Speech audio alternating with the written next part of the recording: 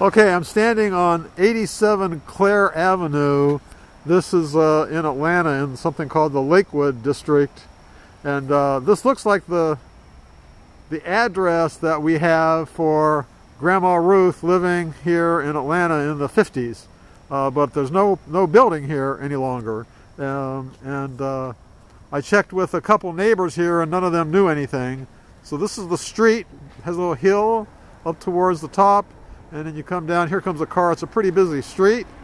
And then down here is an intersection. And the property is actually for sale right now.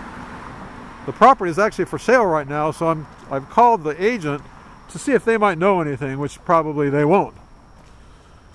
So Doug said that there was a lot of trees in this property, and that looks like that's definitely the case, and definitely some trees here that look like they've been here for a long time. Another car. Doug also mentioned that he could walk down the road to like something like a 3-point kind of location where there might have been a store where he could buy ice cream or comic books or something like that. And I'll check that out here in a little bit.